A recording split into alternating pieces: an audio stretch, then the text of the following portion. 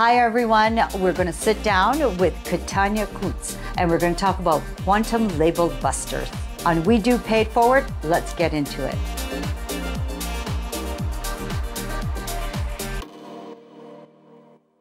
Welcome, I'm Milena Radakovic and this is WEDO Pay It Forward. Welcome back to WEDO Pay It Forward. My next guest is Katanya, a quantum physicist. She's got an amazing story and I can't wait for you to hear it. Thank you so much for having me.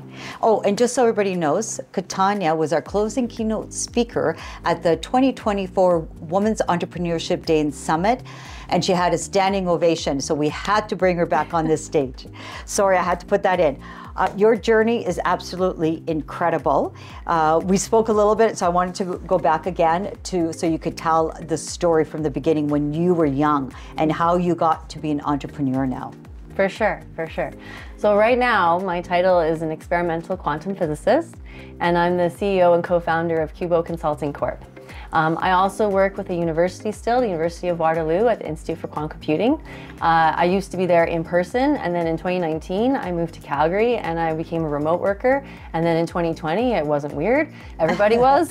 Yes, that is true. Yeah, and so I work on the QSAT mission. So that's the Quantum Encryption and Science Satellite. So that's the Canadian Space Agency's first quantum communication satellite. It'll be launching soon, and I'm the science team coordinator. Wow, exciting. Way back when, before I did all that, I was a girl reading about science, and I learned about this weird word, quantum physics. And I wanted to know what was that. And so I grew up in Calgary. So I went to the Calgary Public Library and I looked up all these different titles, and the librarian helped me, and it was very, very inspiring. And so, but then I had some challenges because I'm a woman. I look a certain way, and so people look at me and they don't automatically think scientist. They think secretary or lawyer or something like that, and that's fantastic too, but I'm a scientist. So I was a 14-year-old girl. I was, pretty, and I was ambitious, and I had a lot of energy, and I was very bouncy. And I bounced over to one of my neighbors and I was like, hey, guess what? I'm gonna be a quantum physicist. I wanna go to the university. And he said, you're going to be a very well-educated burger flipper. And my parents were with me too, and I was like, what? Oh my gosh. What? And then we just walked away. Yeah, so that's where I started to learn that I needed to believe in myself and know that I could do it. Right. Yeah, because there's gonna be people out there that judge you and put a label on you, and it's not okay.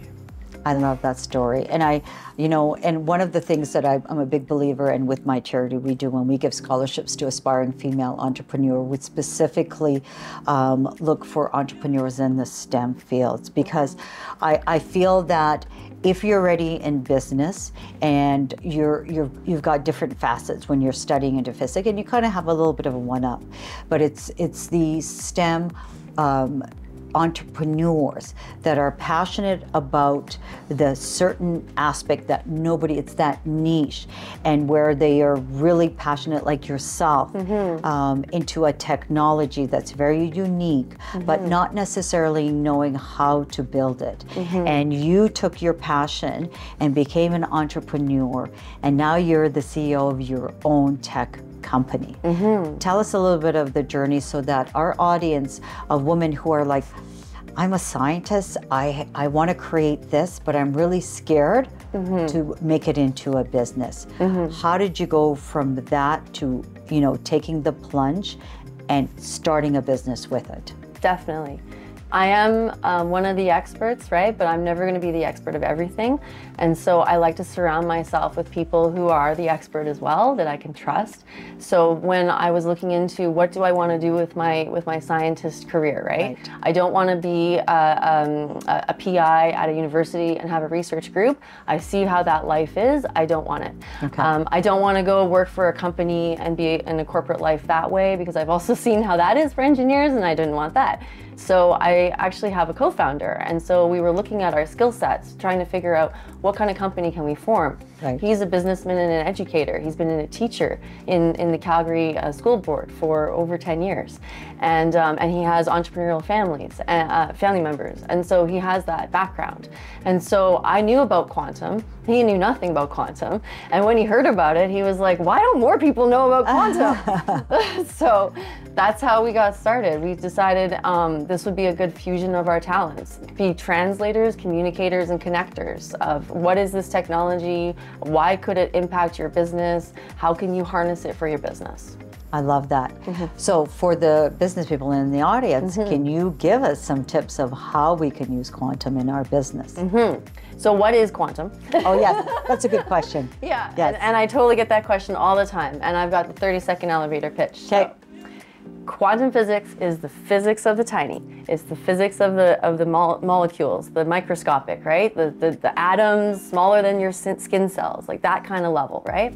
So we already had a quantum 1.0 technology revolution. We have the microchip, we have lasers, we have solar cells, we have cameras, right? So all of these devices run on the principles of quantum physics, but you're not necessarily using individual atoms to do the computing, the sensing, the communication, or whatever.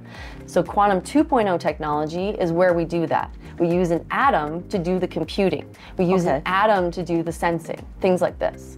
And so a quantum computer is a very, very powerful computer. It's a very, very powerful system. It's in the news a lot right now because NVIDIA's CEO said some things that I don't agree with.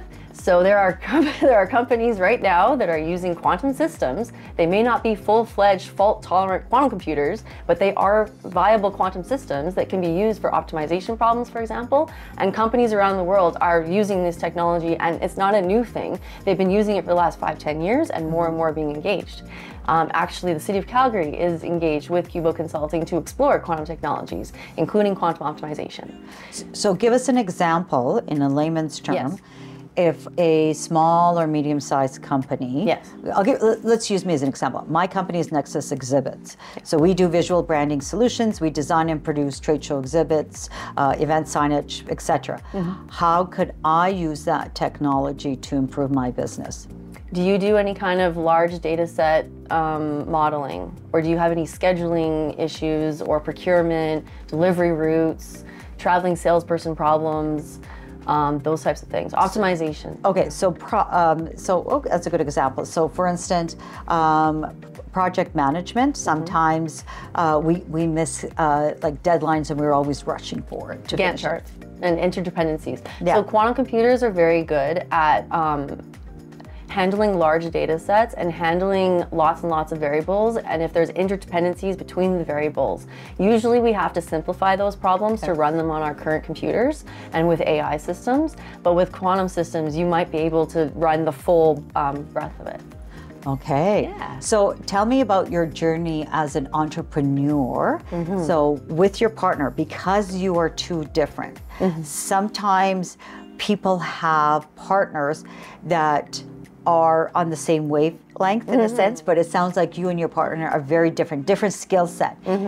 And what happens when, in our audience, if they have a partner that's very different for them, what are some of the tips in working with someone that doesn't have the same mindset or computing mindset like yourself and your partner? How do you work together? I think when you have a situation like ours, it's harnessing what our differences give us, right? So if we're talking to a boardroom full of CEOs, they don't want to really hear me talk. They do. They want to make sure that there is the technical expertise behind it, but they really want to hear AJ talk a little bit more because he's going to give that perspective and not accidentally slip into the rabbit holes of too technical, right? And so that's one of our advantages right now. And so it's like when I'm presenting, if I've gone too far down a rabbit hole, he can recognize that because it's like, wait a second, now you're talking like Mars language. What's going on? Yeah. Okay. So it's finding this the benefits for a skill set from you versus your partner and using that. And communication. Like even though we have such different skills, he is learning quantum physics and I'm learning business, right? So it's that communication overlap.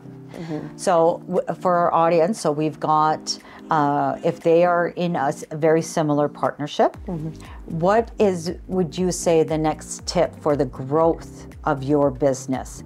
So you've got your partnership seems to be going really well. What is the next stage of working together in the growth?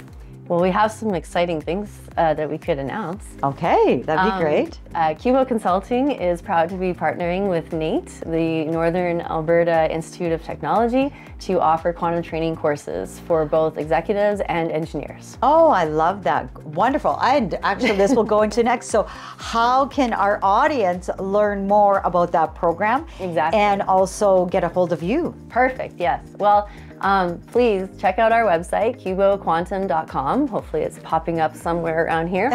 And also on LinkedIn, Katanya Kuntz. I don't know if I'm the only one, but I'm one of the ones.